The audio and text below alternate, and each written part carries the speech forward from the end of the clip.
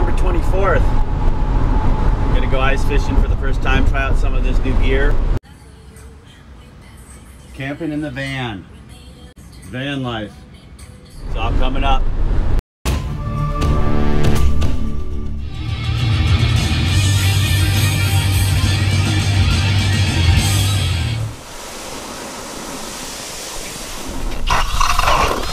Oh my word, that thing is slick, Jake. I like it. Cool.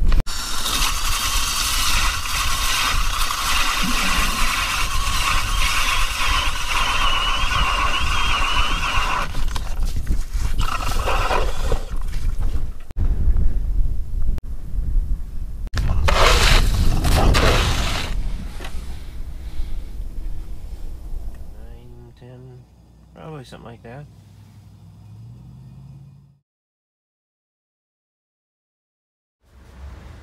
Cot is set up.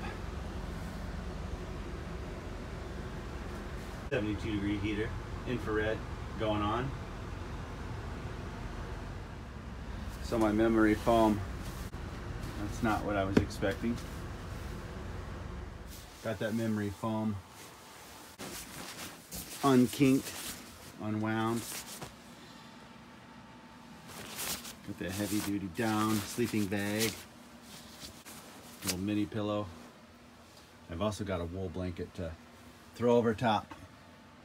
Got this infrared heater. A lot of times you can just sneak up to somebody's house and run a drop cord right to their outlet. It works pretty good. 7:30 in the morning and 2 degrees. It is not 80 degrees in here.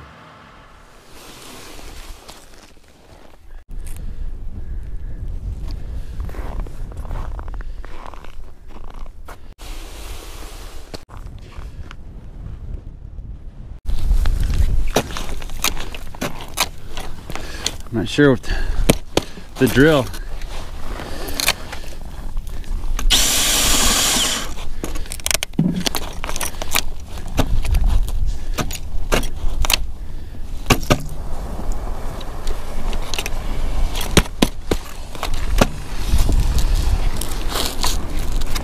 So that's why I'm wondering if the switch is bad.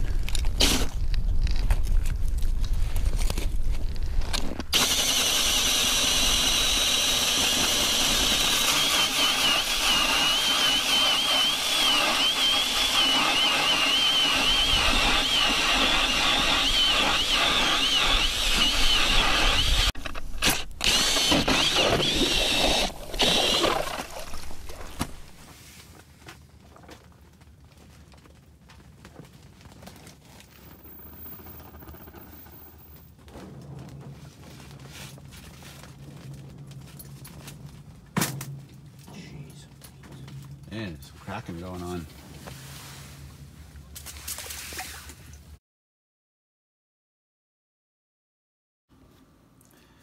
So my final analysis on the Kdrill did the job.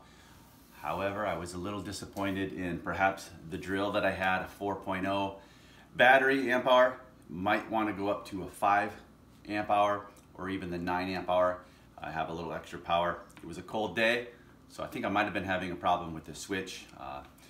It did okay though. We probably didn't punch more than 20 or 25 holes. So definitely impressed with the lightness and the maneuverability of the outfit.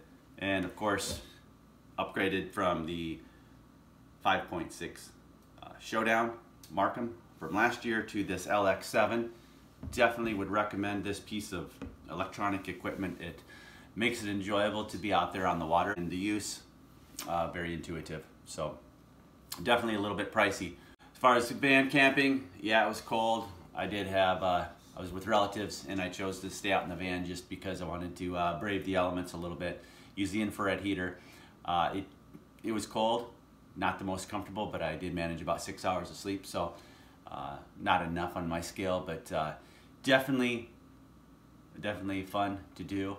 Get out there, have an adventure, make life happy. You know, it's all up to you and how you view it, your attitude, and we'll see you next time.